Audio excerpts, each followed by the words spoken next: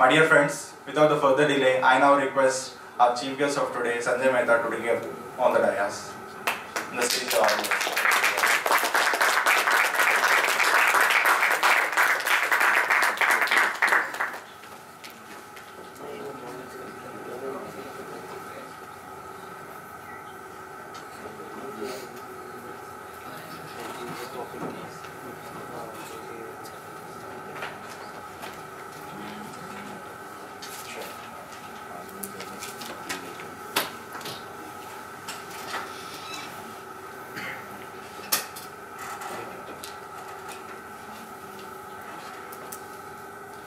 Good evening, everybody. Good evening, sir. Thank you for inviting me here today, and it's indeed a pleasure to share some thoughts and insights with you about social media and social media marketing in particular. So, as was mentioned, the specific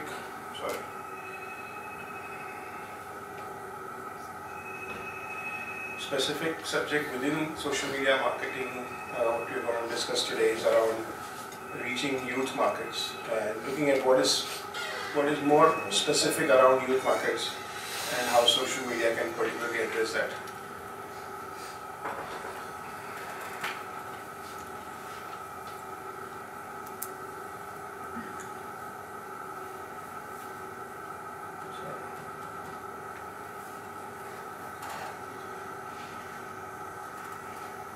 One second. So I think I've already been introduced, so just quick recap. So Home India was the first venture that, in terms of the internet side of businesses, which I started. Then there was a small stint at Compare Infobase, and currently I run Social Wavelength, which is perhaps India's largest social media agency. So we are about 170 people in 4 cities in India, and we work with so this is a partial list of clients who we work with for social media services which we offer. So just to get you a perspective of sort of where the background is and how do these insights come across. So this is from working with all these companies. Anyway, this is what I'll try and cover in this short talk today. Some fundamentals of social media, specific insights around youth markets, consumer insights. I'm told that that's one of the subjects which you already have, so probably you'll identify with some of these things which I would talk about. And how brands can connect with youth markets, especially using social media. And then just as an example, we'll look at a case study. So that's what I'll be covering just now. So specifics, basic fundamentals of social media, although all of us, I'm sure, live and engage on social media, Facebook, Twitter, Instagram, Pinterest, whatever. And yet, if I'm including this, fundamental ideas of social media, it's with a purpose. So just so that everybody gets clarity in terms of social media in regards to a strategy for brands. How do we look at it? Not just as a consumer, how we use social media for ourselves, but more from a marketing perspective, right? So, the outset, what is social media? There's lots and lots of versions of definitions which one could give or views that we give. And a lot of times when we say what is social media, and people say, oh, it's Facebook. So that's like a quick jump to a best known name in social media. But really, to understand and define social media in a certain sort of technical way, here's how we look at it. Social media is the online technologies and practices that people use to share opinions, insights, experiences, and perspectives. So I repeat this. So all of these aspects, all of these words which are used have relevance. So first of all, it's the online technologies and practices. So we are not talking about few of us getting together at a coffee day and having social interaction. That's social, but that's not social media in a context like this. The second part is that the online technologies and practices that people use. Okay, so nowhere in this sort of definition does a company or a brand feature, because at its core, social media is about people and what people are engaging with each other on an online platform. That's the core. You must understand and appreciate that. And why do people use this? To do what? To share. And it is again, I'm not sure if some of you might have had a chance to, today is Facebook's 10th birthday, right? You might be aware. And Mark Zuckerberg has put out a post from his side, and I think he essentially emphasizes that, the core of Facebook also has been about sharing. So sharing is the key, and what do you share? You share opinions, insights, experiences, perspectives. They may come out as a blog, they may come out as a Twitter tweet, they may come out as an image which you shoot and share, but it's all about essentially sharing. So this is at its core what social media is, and as you can see, and as I emphasized, in the definition there is no mention of brand or company. So where do brands then come in, and what are there any opportunities for brands? If it's all about people and people's conversation and interactions with each other, where then do brands feature here? So the opportunities that brands have are a few. Now I'm going to take very little time on social media fundamentals because I'm sure in a different way or in the same way all of you would have an appreciation. This is just so that we get our fundamentals in place before we look at youth markets and stuff like that. But let's appreciate that what are the kind of opportunities that brands have in a space which is otherwise meant for people. If it's otherwise all about people-to-people conversation, interactions, exchanges, brands still have an opportunity. The first opportunity is the opportunity to listen. So if you're a brand, typically there would be conversations happening about you, whether you are there or not. So if you are a Bonville, then people are going to be tweeting Bonville or sharing Bonville. If you are a Lux, if you are an Airtel, if you are a Vodafone, if you are Star TV, whatever you are, if there is a brand involved, people are referring to you in some way, whether good, bad, ugly, whatever. Even if they are not talking about you, there is a good chance that they are talking about your category, whatever business you're in which you are in, or your competitors. All those conversations are happening. Now, as a brand, then you have an opportunity to listen in. There are social media tools available which can allow you to fetch conversations across the entire space of the social web, whether it's blogs, forums, LinkedIn, Twitter, YouTube, etc., which have mention of certain keywords which you choose. You can choose keywords which are your brand names, you can choose keywords which are your competitors' brand names or whatever, and fetch those conversations. And by listening in as a brand, you get a sense of many things. You get a sense of how is your brand perceived by the people. What do they really think? You have tried to build a brand in a certain way, but is that what the consumer is really thinking about you? What do they think of competition? What are competition insights? Are they doing better than you? Are they have a better connect with the consumer? All sorts of different things are what you can learn. You can learn consumer preferences. So if you are in a product and consumer is saying, oh, I wish this was available in a green color or whatever, you are getting some sense of consumer requirements, consumer preferences, wish lists, all those things. So that's the first step. Understand what the consumer is talking about you, your category, your competitors, etc. That's your first opportunity as a brand, direct understanding from the consumer. Once you kind of get it, then comes to the next opportunity. The next opportunity is to talk. So you listen. Now, actually what happens is that most of the time, social media initiatives are led by marketing departments in companies. And marketers, as they are, they love to talk. They love to go out and create communication, put communication out. The reality is that this is an interactive medium. And if you are not knowing what your consumer wants from you, what you have not listened, and you just put out whatever you think, it's one more advertising channel there. You put out a hoarding, you put out a television ad, and you'll go to social media and put out your communication. But maybe the consumer doesn't even want to hear that. Maybe he has some questions he wants to know. Maybe there are some other engagements, other conversations which he wants to have with you. So ideally, listen first, and based on the listening, go out and create your communication so that it becomes relevant to the consumer. So that's actually the second opportunity that brands have. Once there is a basic listening and talking happening, then comes a third opportunity, which is engage. Engagement is where you are now actually, maybe asking the consumer for some opinions, creating some market surveys, running some contests, running some other, interactive engagements with the consumer. That's the third opportunity, which as a brand you have, which then leads to potential evangelizing.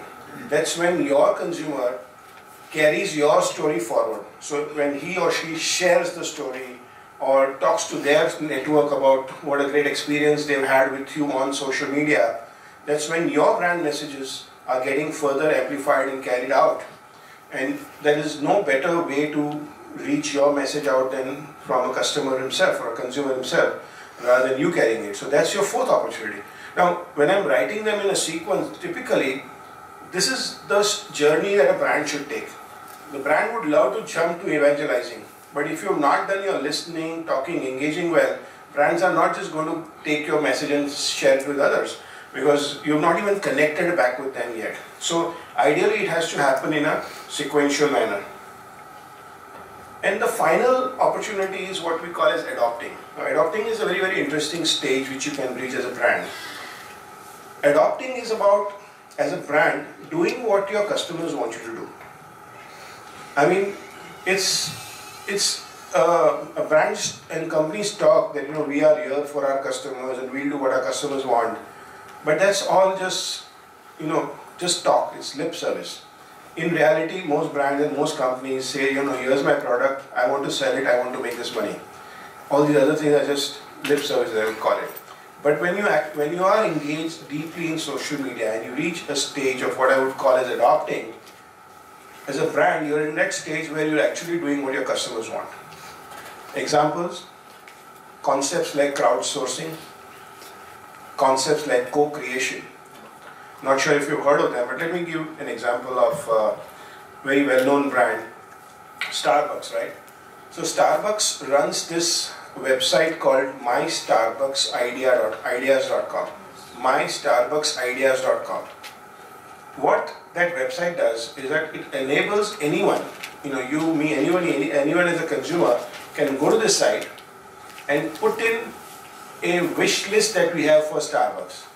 So we may put in that, it would be great if Starbucks would serve juices also besides coffee and tea and all that. That's my wish list. Okay. So you can give a wish either in product category or in ambience or in the way it's served, the chairs in the Starbucks outlet, whatever, under whatever category of suggestion you may have, you can go and give the suggestion. What also happens is that there are, like you and me, there are many other people who are also going to the same page, and your suggestions are visible to everybody. Others who see the suggestion might have a view on it, so they may vote that suggestion up or down. So if I see the suggestion of Starbucks serving juice and I don't like it, no, I think Starbucks has a certain character which is around tea and coffee and all, I don't think Starbucks should serve juice, so I vote it down. Okay, and I give my justification in a comment there. Okay, so like that, besides 1, 2 people, there are hundreds or thousands of people who are doing this. And there are hundreds or thousands of suggestions which are out there under various categories.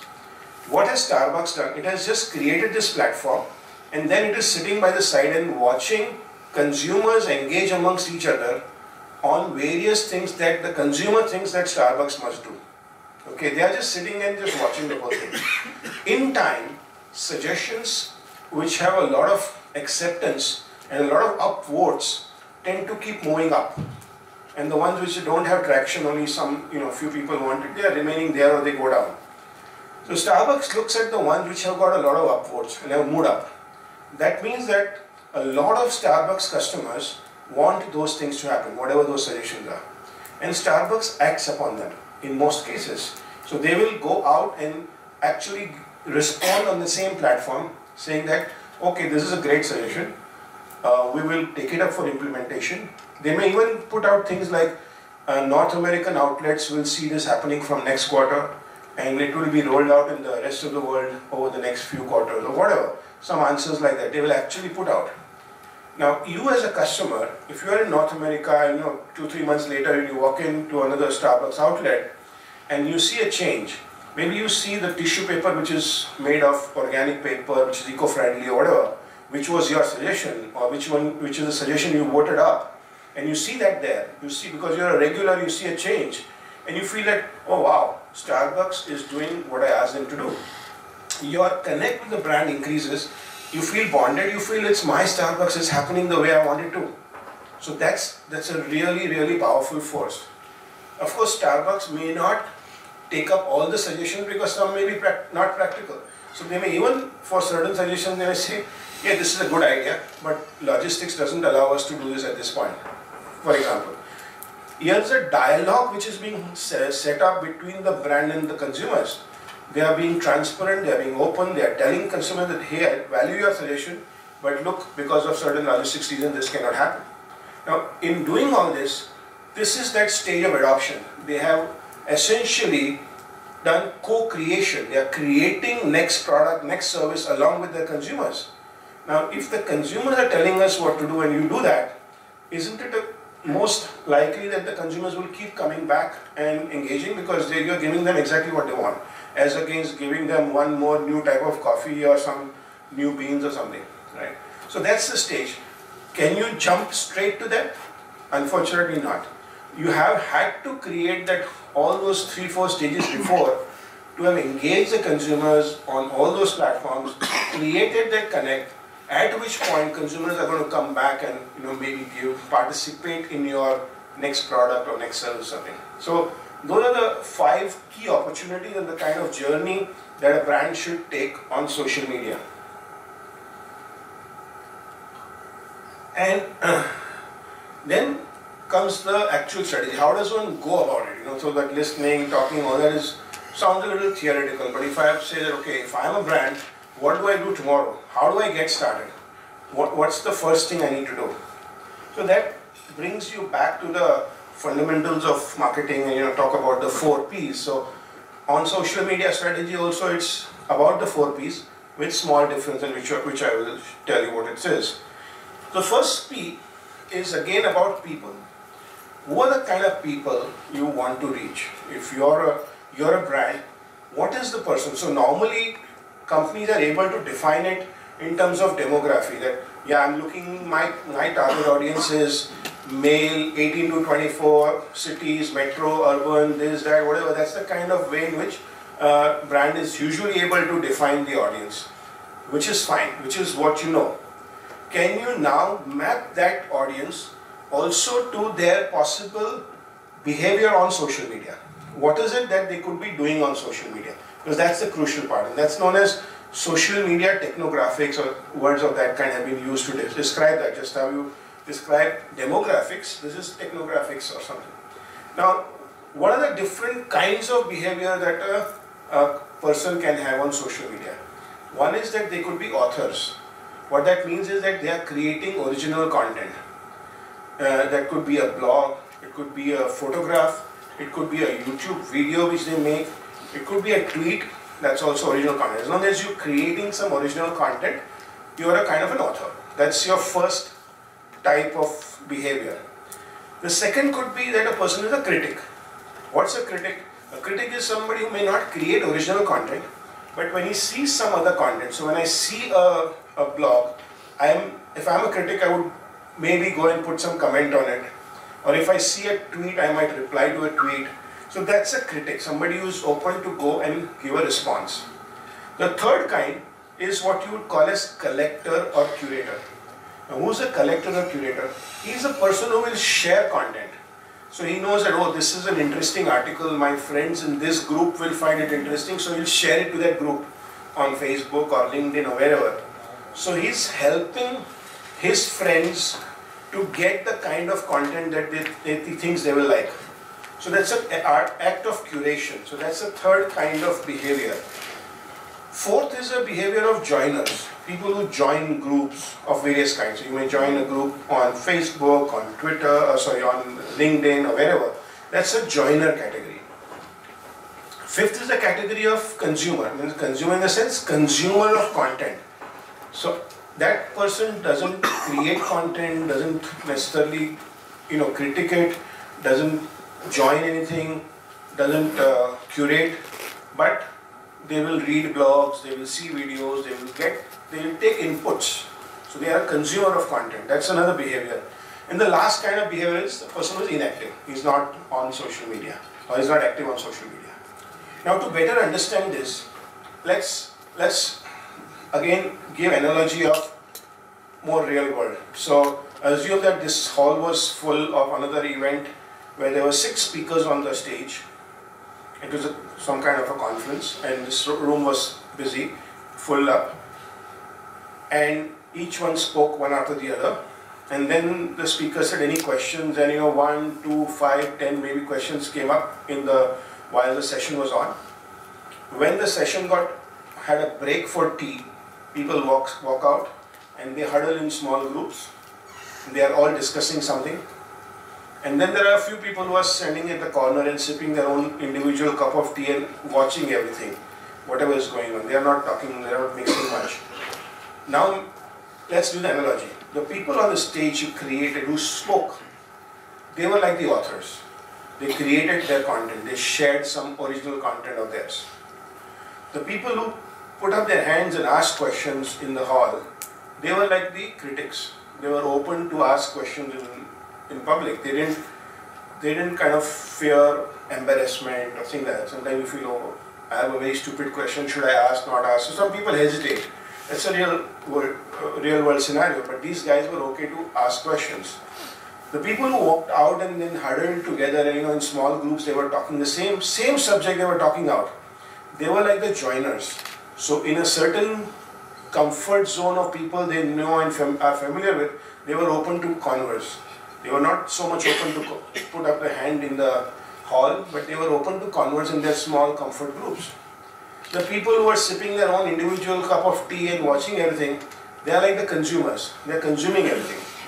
They will also get inputs of all the things which happen, and they will also have a value add. They will go back enriched, but they are not participating beyond that. And those who didn't even come for the event, they are sitting at home, they are the inactive people. So there is an analogy to real life. Social media is not something which has just happened. It is very similar to society in that sense. Behavior is very reflective of social behavior. And that's what we are talking about. So if you're working on creating a strategy for your brand, you have to try to identify where does your target audience fit in.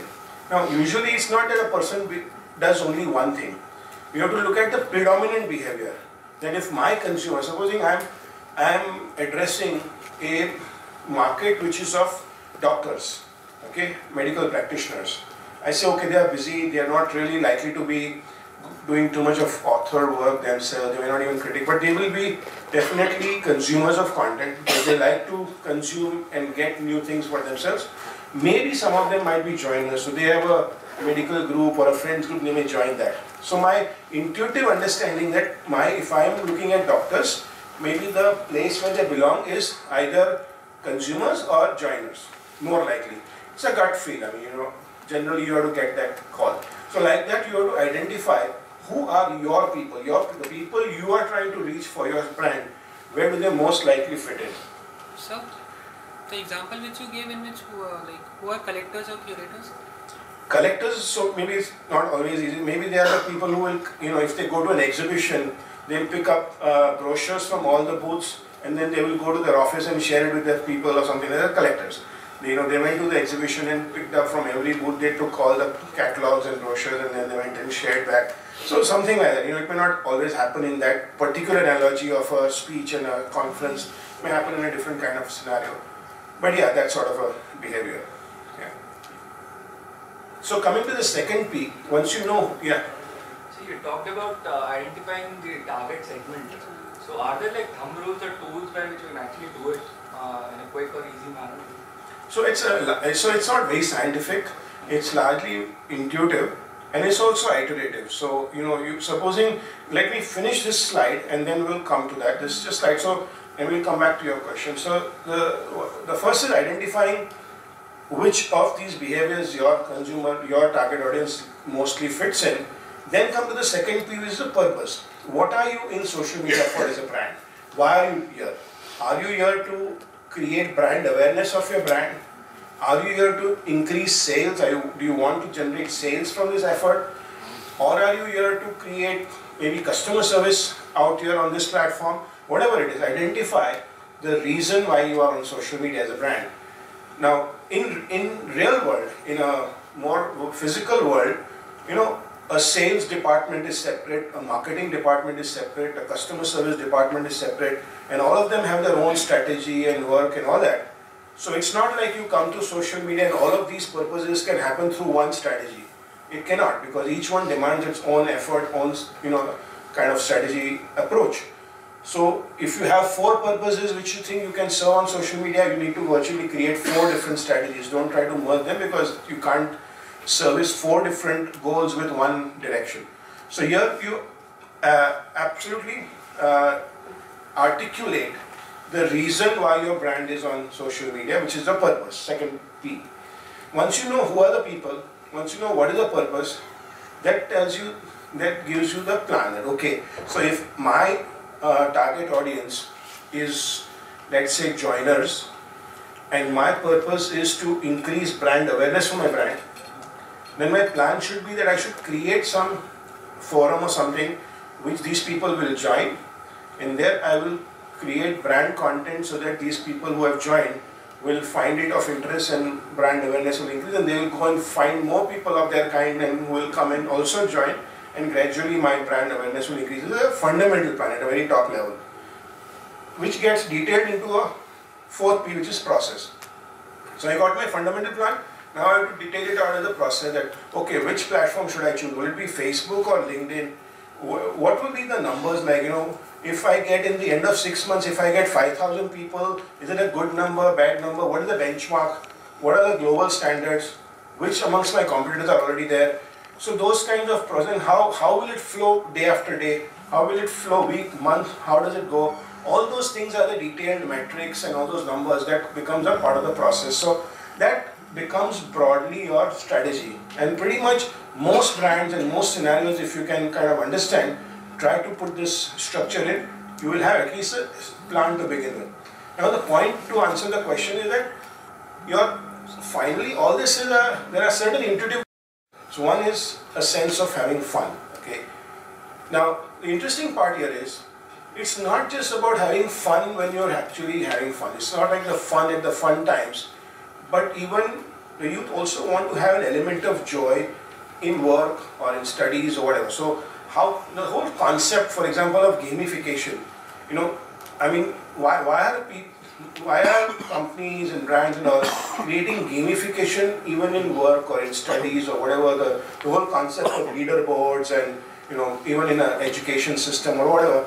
It's because there's an element of fun that people want to have. You know, I told you earlier that we have about, you know, totally 170 people working in Mumbai office. We have about 125 in one single big room, and we are in the cabin. But every half an hour, every 1 hour, suddenly there will be a flurry of clapping and shouting and all. And I don't even know really, because inside the cabin I can't connect. But they're all young. All of my team is maybe 25, around 25 or under. They are having fun. The work, they are at work. You know I have run traditional businesses in the past, and old economy, there was pin drop silence, people were like focused on work, but today's environment is different. Today, young people want to have fun, and if it became stiff and they were not allowed that, they would not want to work with us. The fact that they are able to have fun while they're working is a big motivator. So fun is a very integral part of a young person's life today. Second understanding which we get out of the whole consumer insight is a quick answer to the question that what's in it for me. Okay, so while there will be all these armchair activism on national issues and global issues and all that, if I'm asking somebody to take a certain step, a certain action, that come out and do this, more often than not, the answer should have clear. The answer should be clear to the person that, okay, if I'm doing this, what's in it for me? And it's not that it's all about selfishness. It could be that he's going to make a difference in his society or in his community or whatever. As long as that clarity is there, that here, this is the answer, and then I'm going. If it's fuzzy, if it's not clear, and if it's some long-term goal which is I can't identify with, it doesn't get traction. Okay. Now, some of these things, you might say, okay, are these only things which happen in social activism or something like that? these are also relevant for brand activities. So if a brand does some contest or some competition on Facebook, on Twitter and all, does it get traction, does it not get traction? Sometimes if you miss this, some of these crucial parts, if the consumer doesn't quite get that, okay, why should I do this? If the young person doesn't get it, your engagement may not get the traction which you would like it to get. And you start wondering that, okay, I've done this, there are these gifts, there are these prizes, why are people not connecting? That could be this part, one of these things may not be very clear, that what's in it for me. The third is an interesting element of fame.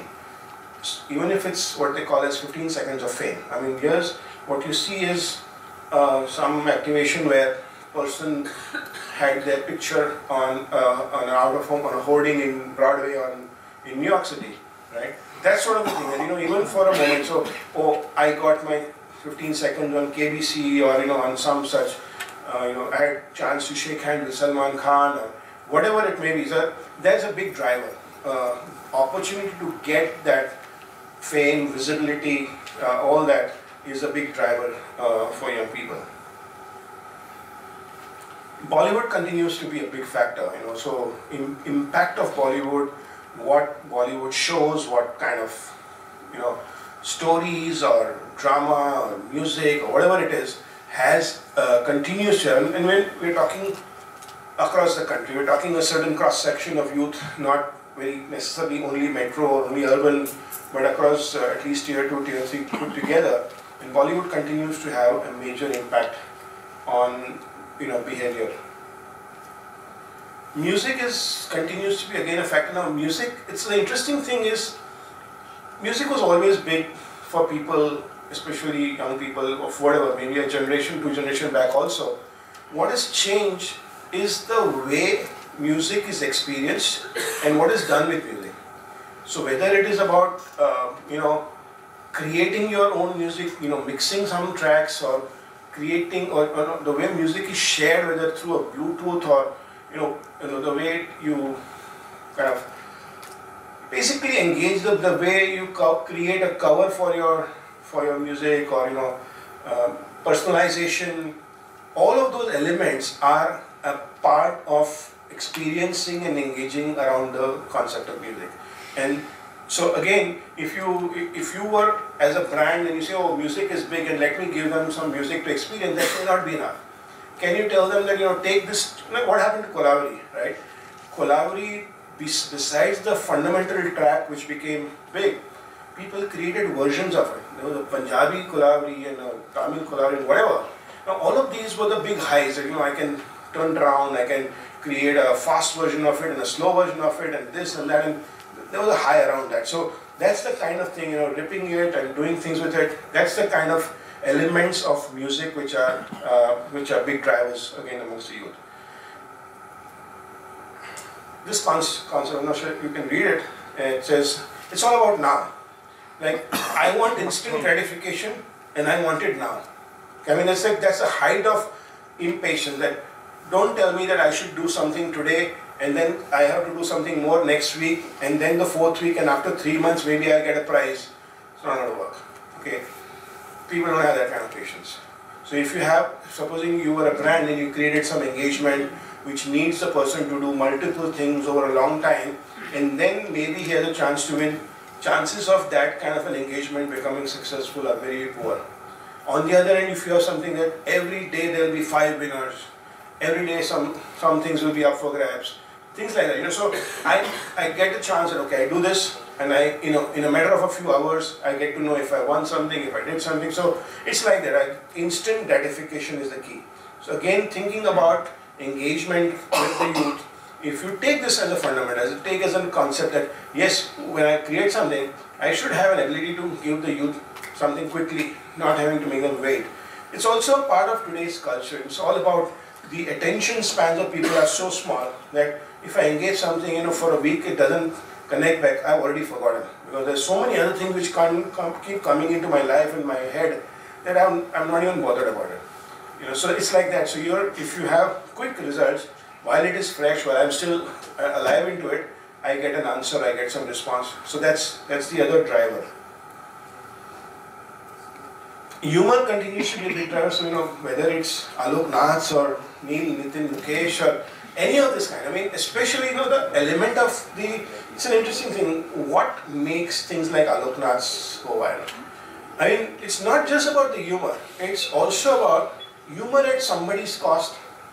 Cost is not that you're harming anybody, but it's like, candid camera kind of thing, or, those spoofs that are run, or, on radio, the radio jockey calls somebody and, pretends to be somebody else and then makes fun of the person. Those are the kind of elements of humor which seem to be pretty hot amongst you. So, and that's reflected in things like Neil, Nitin, Mukesh, or all these things which have gone wild. They're making fun of a person, making fun of a style or whatever. And not that we mean anything to these guys.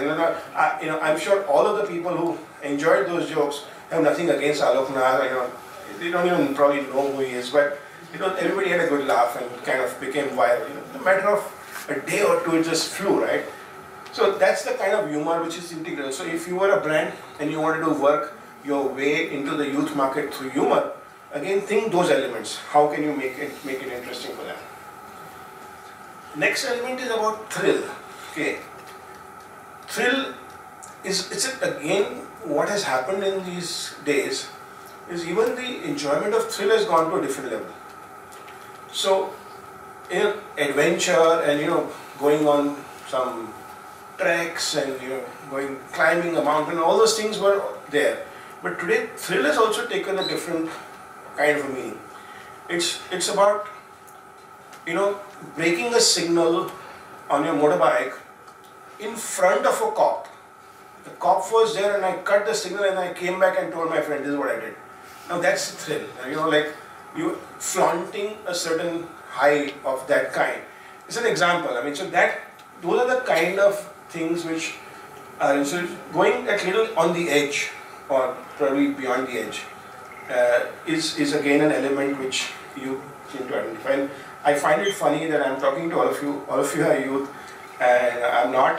And yet I'm trying to tell you what you guys supposedly like. And you might probably be disagreeing with a lot of these. But the thing is, these are based on some research and some insights and seem to work. I mean, when you've seen this, you've also gone and seen engagements which work, brand activation which work, and which did work. And some of these elements have come from there, and also through, of course, consumer interviews and research and all that. Again, an interesting turn of romance. I mean, today's world, romance has different meaning. It's not so much about Janam Saath Rehna and all that. It's a different kind of, it's like this Mujhse friendship karogi and those kind of romance where there is, on one side there is intense possessiveness. I have WhatsApp and it's 15 minutes and he has still not replied.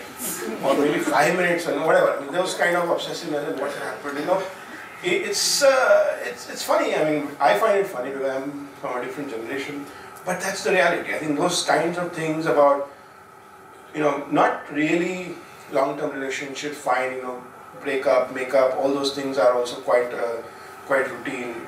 They're all different from, a generation back or something. So, again, how does it work is, if you were looking at using a romantic angle, so all brands will want to do something on Valentine's Day, it's like these are the brand opportunities of engagement, and they'll do something. But if they use these elements some of these elements, somehow weave them into their engagements or their brand, activities on a Facebook or a Twitter or whatever, there's a good chance that they will get better traction if they understand those finer insights of behavior. Tech is again a major driver. Now, today, okay, so I mean, we all know the numbers, hundreds of millions of phones and all that, but how is it relevant from a consumer behavior pattern is, for a generation earlier, what the two-wheeler or four-wheeler did, a mobile phone is doing that to today's generation. Now, what did it do? It was the vehicle to independence, to being away from family, to go somewhere and not be bothered by parents or whatever. You had an escape. And at a certain age, young people want to have that escape, to have their own time with their friends, alone. Today, a person, a young person could be sitting in the same hall or the same room and feel that same level of independence because he or she is immersed in her phone, which is her private space, and it's like she's lost.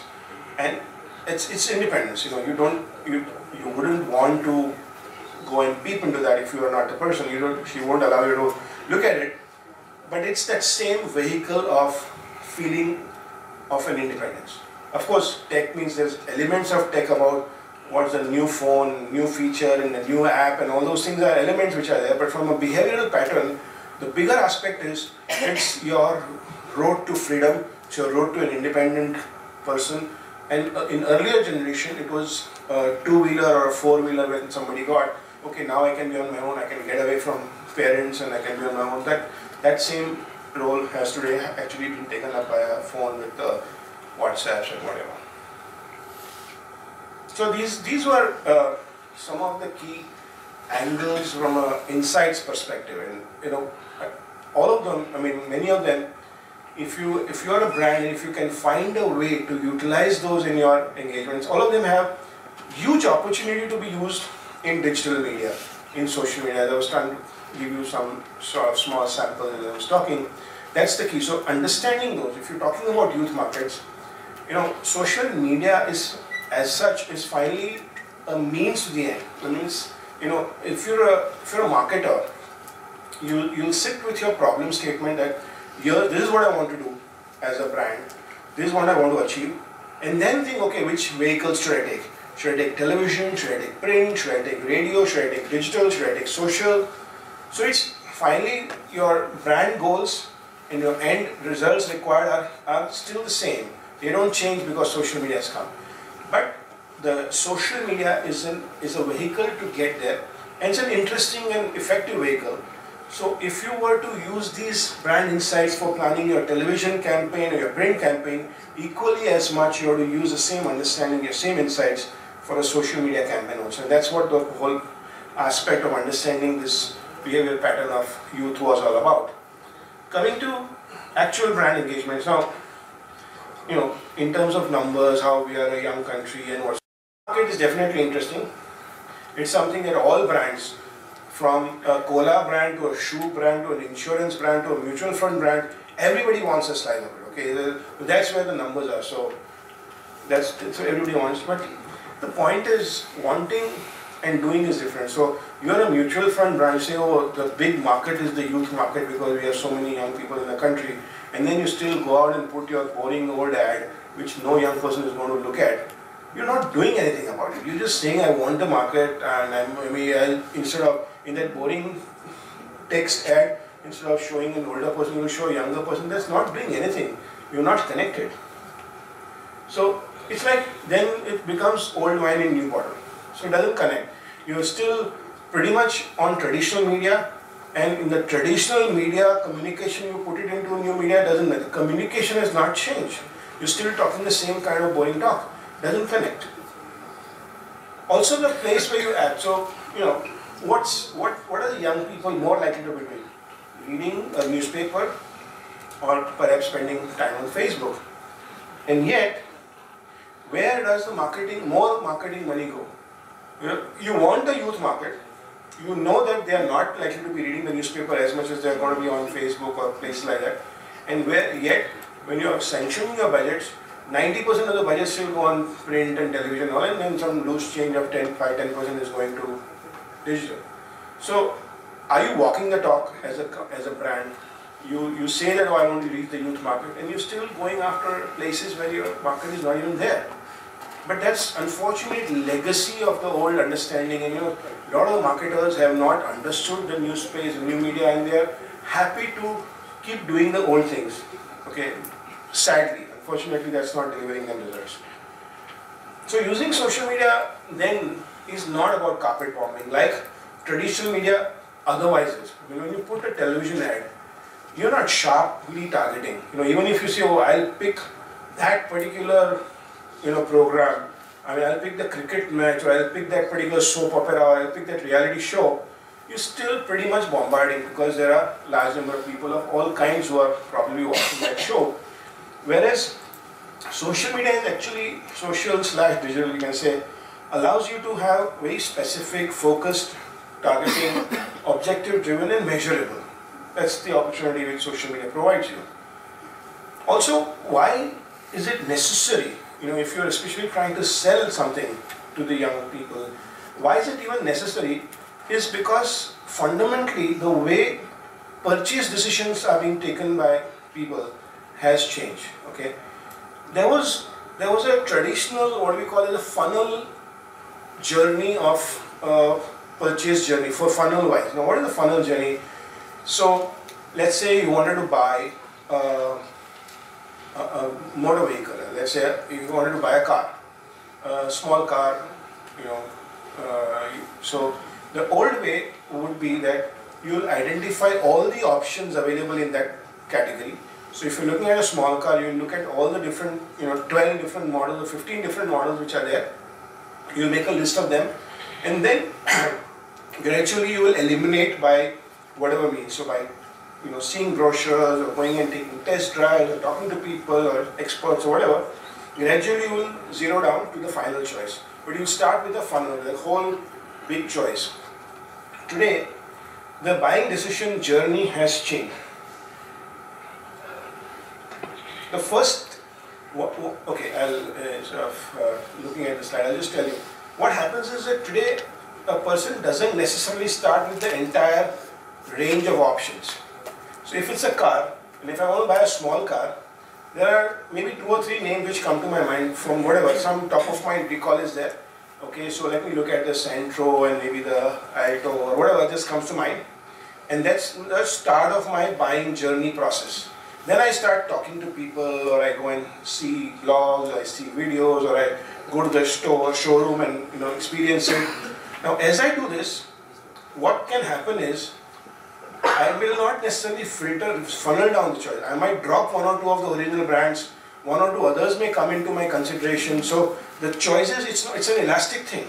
It doesn't completely go down as a funnel. I started with 3, 1 or 2 disappeared because I found something in my evaluation that doesn't work. Something else, somebody said, hey, why don't you try the Wagoner, it's really good. So okay, Wagoner comes into the play. It was not in the original consideration, but it comes into the play. So there is a certain flexibility in the evaluation stage, which finally somehow or the other leads to the point of buying. So this is how it happens. So initially you have an awareness or consideration space, then you have an evaluation space where you are engaging across different kinds of touch points and trying to see if, whether you are on the right track. Some new brands get added, some ones get dropped. That's a crucial stage, which finally somehow led to the buying point, where there are often point of sale issues where maybe somebody is offering a deal or whatever. So that's the buying lure. At the buying point, there's a lure that buy this, you'll get 1 year insurance free, or this or that, whatever kind of deals which are there. The earlier consumer journey, from a brand's point of view, would end at the buying point. The funnel happened. As a brand, I managed to get myself in that consideration space. Whatever elimination happened, they came to the buying point. I put a nice large discount to try to get them. Maybe I got them, maybe he bought my product. As far as I'm concerned, my journey with this buyer is over.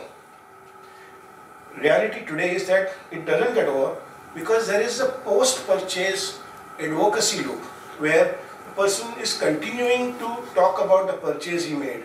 So it could be a car, it could be a camera. You bought a camera, you say, you went to Twitter, you had a short list, say, okay, Canon 600 or whatever, or Nikon this or whatever, this is what I'm considering, and you put it out on Facebook or Twitter, and people start talking back to you, no, don't use this one has this problem, why have you tried this is a semi-DSLR, it's equally good, why don't you try that? And you start looking at blogs, you try to see some videos, maybe you think, oh, this is a good idea, maybe I don't need this DSLR, maybe I need the semi-DSLR. So that's the whole evaluation stage.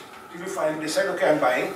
And then you look around Flipkart and Chroma and whatever, you say, oh, Flipkart is offering a deal on this, so that's why I buy. That's your point of sale. You make a purchase. Does it get over at that point? Definitely not. Now you have a camera. Now you're going to go out and shoot pictures. You're going to put them up. You're going to say, oh, In the night time I'm getting this kind of results, this is really neat, but I don't like it, it's really bulky, I don't find it easy to carry. So you're continuing to talk, and that conversation is that whole loyalty loop which will influence other buyers. Okay. Now what happens in the traditional approach of marketers, if they continue to have that whole funnel consideration of buyer, they used to put most of the budgets to get into the consideration space, that when he starts looking at options, my brand should be in that. So I bombard with my constant communication, advertising, etc. that in his top of mind recall, my name will come. So they spend money on that place, and the big money is otherwise spent on the discounts and deals at the point of sale. There is not much happening because traditional journey did not involve too much in between. Reality today, because that whole elasticity is there in the evaluation stage, you may get your brand in the top of mind original consideration, but because of the inputs which are coming from friends and the review sites and all that, maybe your brand drops off because you have not seen that whole bunch of review sites are talking that your brand doesn't work. There's a problem, this is not working. Now you're not bothered to track that space. You have not invested digital effort to see what's going on what are the people talking about, what are the review sites talking about, what are the referrals going. In that process, in that evaluation stage, the person will drop your brand out. And hence, at the point of sale, whatever you might have invested, he's not even considering you. He has zeroed down on two other brands, your competitors. Somehow, supposing in some cases you do make it to the final list and you get bought, your brand is purchased, you stop at that point. Now the point is that there is a huge post-purchase experience that the person is sharing, again on these forums, which is going to determine his repeat purchase tomorrow, or also his friend and other people's purchase. Are you tracking that? Are there good experiences that are being shared which you may want to amplify, so that customer's word is better than your word?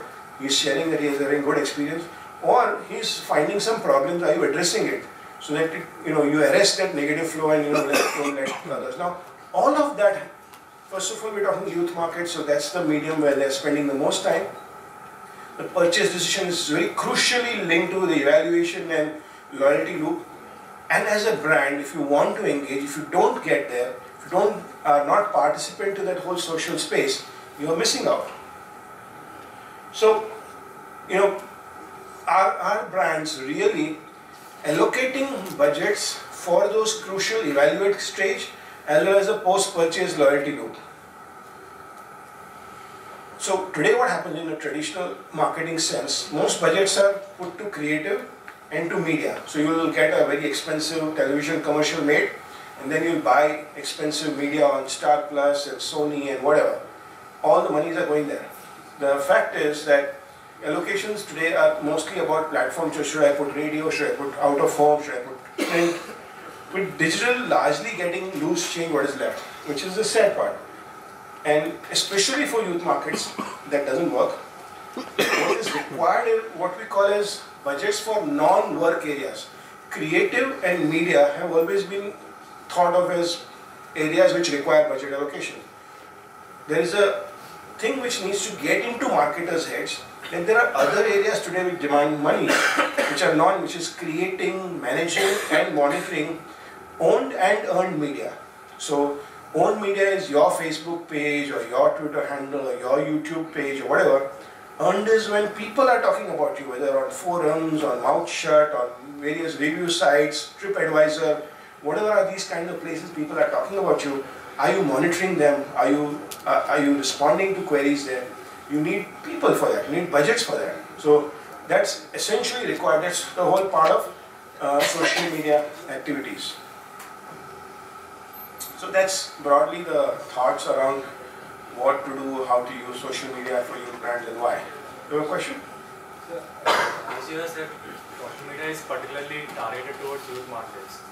So if you assume any product which is targeting the older market or does not have any segmentation for older and the newer markets, then how can social media help in such cases? No, I'm not saying it's only meant for youth market. I was this talk being about how to use social media for youth market, that's why it's catered to that. Also, I'm saying for youth market, if you don't use it, if as a brand you choose to avoid or you choose to still hesitate or don't do it right, you're clearly missing out because the youth are spending a lot of time and all this is happening the way the purchase decisions are taken. If you still feel that I will do the old way or I just put a big ad and get people to see my product and then I just give discount and I don't do anything else, then you are clearly missing out is what I was talking about. But if you're saying that, okay, mine is not for a youth market, it's for a mixed market, it's for everybody, there's a different strategy for that. It's not that the non-youth are not present. See, there's an interesting graph that I've seen. It's just try to visualize what I'm trying to say, the graph. There are two bars. So there's an age group on the x-axis. So you have 18 to 24, 25 to 35, 35 to 45, 45 to 50, whatever, some age groups. And on each age group there are two bars. One bar is percentage of people on the internet from that age group. And the second bar next to it is percentage of people in the population. Are you getting it? So 18 to 24, if I see that there is 45% of the internet population, supposing is that, for example, I also see next to it that 54% of the population is that. Okay? And if I look at 55 to 65, I find that 7% or 9% of the internet population is of that age group. I also find that population is only 7%. So if there are 100 people, now usually if there are 100 people in population, if there are 7 people in the 55 to 65 years of age group, okay, now think that out of 100, 50 are on internet and 3 of them were in the 55 to 65 age group. Now what's the issue? In the same proportion as one is in the population, in that proportion you will find them on internet. So if I wanted 500, 100 people, they are not there, the population is only not there. Are you getting it? Are you getting the whole logic? I wish there was a board I could have explained this better, but the point to make is that you're talking more about youth brand because there is a larger youth population.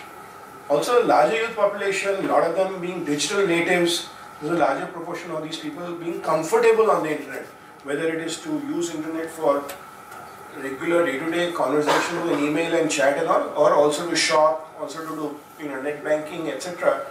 They are comfortable. There are fewer people in the higher age groups. Out of the fewer people, few of them are also on the internet. So for example, we have some clients in, let's say, the mutual fund area. Now the mutual fund as a business is, even if they wish to target the youth are not the target segment from an understanding of mutual funds, and also the having capital first of all at that age to put away in the investment category. If they have extra money, they put in the bank and just put a fixed deposit or something. So for mutual funds, our client is clearly looking at 25 and above, 35 and above, and 45 and above. But yet, large chunks of the budgets are going into digital media because you think that who is investing in mutual fund? It's an educated person. It's a person with large of metro person, educated, literate, having a financial understanding. He is very, very likely to also be on the internet. And today he is very likely to also be on social media, whether it's Facebook or LinkedIn or whatever. So to reach that person, if I put a hoarding, I'm going to reach all masses, all kinds of demography, educated, uneducated, male, female, everybody. Whereas if I go to social media, I'm going to reach exactly the desired audience. So a mutual fund company today finds a lot of connect to get to social media as against, irrespective of the age group, even though they are targeting a higher age group. Okay. Sir, now it is very evident that online marketing is the coming big thing in India. Again, at one end where Flipkart is investing around 55 crores of rupees per month on the online marketing, where a window purchaser, buyer doing window marketing, window purchasing has if a buyer is doing window purchasing online, for it, online e-commerce site like Flipkart is investors 25 rupees on single click. So, if someone wants to have his own e-commerce site, what would be the cheapest mode of online marketing which he or she should do on it? Because otherwise, it would be too expensive for someone who wants to start his own and want to do online marketing as well. So it's like if you are a startup company and getting into say e-commerce, and you are pitting yourself against a giant like Flipkart, and if you do not have a fundamental business differentiator, which means that you are selling the same products that Flipkart sells, you are giving the same kind of price or maybe more. I mean, what's your business plan? How would you expect to succeed, right? Just hear me out. Just hear me out. So at the outset, obviously, if you are there and if you think you have a business opportunity, you have something to differentiate. Whether it's customer service, whether it's a unique range of products, there's something differentiating which you have. So I'm assuming that maybe you have product categories which are not offered by Flipkart, you have a customized version which they are not offering. So whatever, so you find that, okay, you have a reason to take, it's not just e-commerce versus e-commerce, it's a consumer's need. If I need a camera, or if I need a mobile phone, which is a standard SKU, so-and-so, Nokia, Lumia, etc. I mean, you can't, so whatever. As a newcomer, if you don't have the big, deep pockets which they have, you might find it difficult. But if you are selling something which needs engraving and personalization or experience selling, and that's your niche. So it's not about his spend versus your spend. You're spending a different category. You're spending on a certain service which is a different need of a consumer. Now you can definitely spend on say Google keywords, or you can create a Facebook page and nurture that particular type of consumer who values that. Okay, so if you have some exotic flower designs as a gift, that's your key category. Nurture the kind of consumer who looks at that and build a community around that. Keep sharing with them new designs, keep talking to them, asking them their opinions. You're building a base, and word of mouth will take it further. That's very cheap. Or if it's a thing which is required, it's a need. Supposing you are doing online sale of wedding invitation cards, you have hundreds of designs which Flipkart is not into. That's the thing. Now you buy Google keywords around excellent wedding invitation card keywords, and you put your Google ads out. That's at a low cost, relatively speaking, and you're getting the absolute right kind of audience to come. And then when they come, your website should showcase your excellent range and differentiator. That's your business option. If you're taking the same category, same thing, and you're trying to say, okay, I'll take on Flipkart, that's basically a business challenge. I don't think it's easy to get there. Okay. Somebody had to answer that question there? Yeah. Sir, my question is basically, youth is now not loyal to a particular social media. They use Facebook, Twitter, and YouTube. So if as a company launch a particular product or a new feature, and if I want a feedback from all these platforms, so it might be a chance that a particular user is giving me feedback from all the 4 platforms. Yeah. So data may be extrapolated or maybe not that trustworthy. So there are any techniques or some sort of things is done on those kind of data? So one of the biggest challenges for brands today is what is known as big data, right? So there's just a whole lot of data points which is getting generated from various places, online, offline, all kinds of places. You walk into a store, you swipe a card, you do everything. There is somewhere some data points getting put out. The challenge for a brand is to know you as a consumer across your various data touch points. Here is where you came and walked into a store and you use a loyalty card. Here is where you came to Facebook and liked the page. Here is where on a different email ID you are receiving my emails and I'm seeing whether you are clicking, opening, not opening. Here is where you came and saw a YouTube video and left a comment. But all of them are different handles, different IDs. So the big challenge for brands is to find a way to connect all this. Not easy, but there are tools, there are analytics, there are things which are happening where brands are investing. So for example, telecom operators. So I'll tell you about Vodafone. I'm a Vodafone customer. So if I call in and if I give my number, they have my entire history of my Vodafone usage. So they know from when I'm a customer, what's my average bill, how well I pay or not pay, am I a good paymaster. So they have some credit history and everything. Now today if I have a problem on Vodafone, I tweet. I say, oh my god, I'm not getting this problem. I mean, Vodafone sucks, whatever. Now Vodafone handle reaches out to me that please DM us your number and we'll get back to you.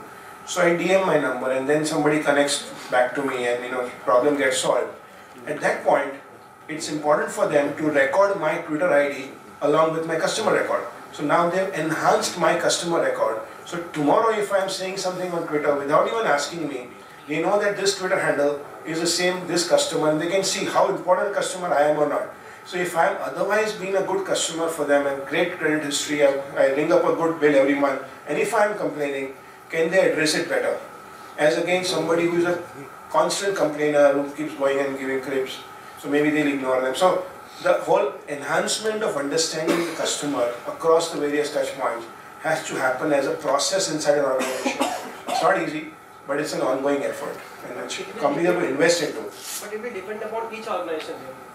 Yeah, absolutely. There is no shortcut. Each organization has to invest. There is nothing. Nobody's going to come and give you on platter that, oh, here's the data, this Pinterest, this YouTube, take it. You have to, as a company, you have to invest. Yeah. So I'll take you through a quick case study, which was something which we did a while back, but it still makes for interesting study. So the brand was Channel V. It's an old case study, but it's still interesting and relevant. What was involved? The target group was college students. Channel V as a brand reaches out to college students, one of the top target segment with the address. So they wanted to address college students from across the country. The purpose was an event that they were doing, which was at that time India's largest intercollegiate event. It's called India Fest. I think it keeps happening year after year. It was happening in Goa. It was the first time it was being done. The goal was to reach as large a number of people as possible, as large number of college students as possible in the shortest of time and as lower cost. I mean, that's a marketer's wish list always. Maximum reach, minimum wastage, lowest cost, right? So that's what they wanted to do. And this was the event, Nokia India Fest, happening there. So we had to, we worked with them and said, okay, how do we use social media? So first of all, fundamentals of social media, what works, what doesn't, right? So as a brand, we recommend that don't try to create farm whales or mafia wars or whatever. I mean, you know, that's a business by itself. Zynga has a business to create farm wheel and engage for a long time. You're a brand, keep it simple, keep it, relatively low cost, and just make it happen. So that's one thing which works. The causes, so to say, causes into account, causes that get large participation are not the kind which are talking about changing the world, world peace and all that. You may get a like here and there, but that's not what generates passion amongst your consumers. But more simpler issues in life, something which a consumer or a young person especially can relate to quickly. Remember when we talked about youth characteristics, saying about me, it's what's in it for me kind of thing, right? Passion drives viral engagement. If I'm passionate about something, I'll take effort to do something more. I'll let word out and get things moving. Armchair activism works. Okay, you ask people to come on the street and come and fight with you, they may or may not do. But you say, you click a like and somebody will grow a tree somewhere. I'm happy to click a like and say, I did my good deed, right? So that's a kind of armchair activism. I'm not going out and putting a seed of a tree myself. I did a like and I feel that I've actually put a tree. So armchair activism actually works. Impulsive participation is good. Can you make it so simple that on an impulse I can do something? Okay, so don't make somebody go through a whole lot of effort to do something. Make it so impulsive that it's like a no-brainer. There should be an easy way to recruit more participation. So how can you make it simple to grow the hoarders? Like you got 5 people, can it become 50 quickly? Is it easy to get more and more people to come in? In doing all this, stay close to your core TG and your core focus area. So if you are a food brand and then you do a Bollywood engagement which has no connect to your brand or your business, you may get engagement because Bollywood works, but then does it do anything to your brand? Does it do anything to your core focus area that you wanted people to sort of relate to your food and maybe experience it, your pizza brand, whatever? If it doesn't, then you're missing it. So can you find a way to keep close to your TG and to your focus area in terms of business? So with all those learnings, all those kind of simple understandings, we came up with this basic idea. Make your college the सबसे like college in the country. And if you do that, you win 5 lakhs for your college. Okay, there's a lot of interesting things here. I'm giving a student an option to make his or her college the सबसे liked college in the country. So it's not about you, the consumer, but your college. Are you passionate about it? Are you going to drive it? And you're not even getting anything yourself. There's no prizes to win for you. If your college comes out first, your college will win 5 lakhs. Now, when we put this out, we did have our set of doubts. Will it work? We thought this fundamentally it was addressing an interesting thing, but we were not sure that it's not about the student himself or herself. Will they engage? There's no prizes to win for them. Will they make it big? So what was involved? The application, it was an application which ran on Facebook. On the Facebook page there was what we call the pre-like lure. So you come to the, you drive people to the page, like this to know more something. So you got to like the page. So in the process you make people like the page. So at least the page likes were going up in the post like there was a revelation. So you have a sort of a mystery angle. Click here to know more or something like that. You click the like and then you see a post like page which shows something, some revelation. That's called a fan build strategy. The display picture on the Facebook page constantly promoted the activity. As you can see, the center square, the V सबसे like college thing. There was a simple 3-step process of participation which was highlighted. The process was go and like your college. If you don't find your college, add your college and then like it. So while we had a long list of colleges which is already in the database, in case some remote college or something was not found, you had a choice to go and add your college and then go and like. So your college will get your like. So you're trying to build the likes. There was an option for a person to vote for more than one college. We said that people could have gone to more than one college in life. So why restrict them to only like one? So in that sense, we also wanted more votes. So, you can get 1,000 people and maybe get 2,000 votes or whatever. That was the idea. So that was allowed. Logic being that you could like more than one college for whatever reason. There was a mini page for each college. When you go and click NITIE, you'll find a small page giving some information, and you would see the names and photos of all the people who have liked that college like that. Supposing NITIE was showing 2,000 votes at a point or 200 votes, you could actually see the people who had liked that college. Now you might easily find somebody oh wow, this my friend is already liked. So kind of there's a relate when anytime Facebook ads happen, often you find your so and so friend is like this. That's a way. It's again a psychology that if my so and so friend has liked this page, might be interesting. Your level of intrigue increases and you're more likely to explore that. So the same thing we were using. You go to NITIE page, you find names and photographs. They were ordered in terms of your connection. So if you are logged into Facebook, which is how you will go to that page, if there are people you are friends with and they were there, they would show up first. So you would see if some of your friends had already liked the page. There was a leaderboard which was quite prominently shown that which college was on the top and your college was on what number. So you say, oh, I'm on the 4th position. If you think that, oh, I'm only so many likes away from being the top college, maybe you can go and spread the word further in your college and go and like it and let's make our college number 1. Very next to it, very quickly, there was an invite friends thing. So, how to recruit more very easily. That was the whole point, that quickly next to it there was an invite friends. So it's quite expected that if you are from a certain college, you would have friends in your Facebook network who are also from that college. And it was very easy for you to click, find those friends and make them to go and like this page. And of course, Sabse Like College was also promoted on various college forums and groups on Facebook. Regular posts around this happened from the Channel V Facebook page.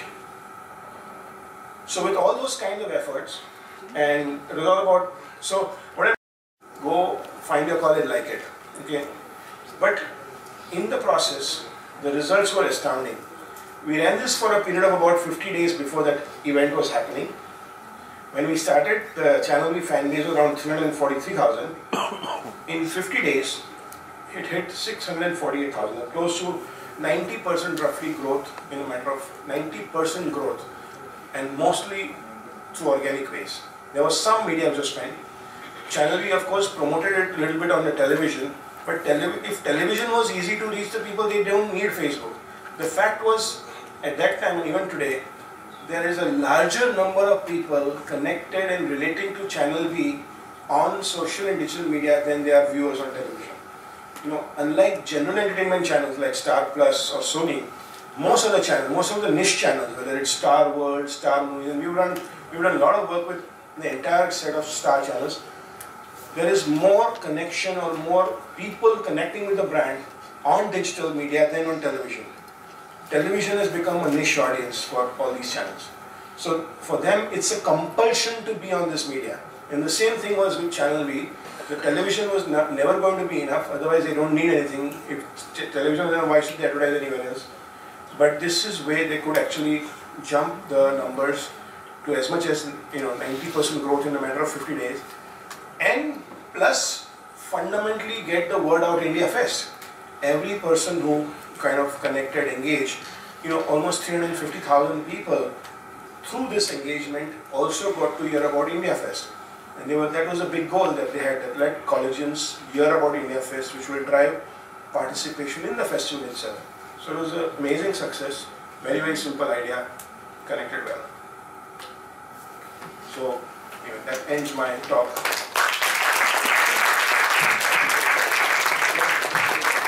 Like sir, this initiative was started a couple of years back, but at that time it was quite a new idea. But then these days when you see, there are a lot of parallel ideas running all together. Correct. So more and more users are getting very much spammed because of these messages.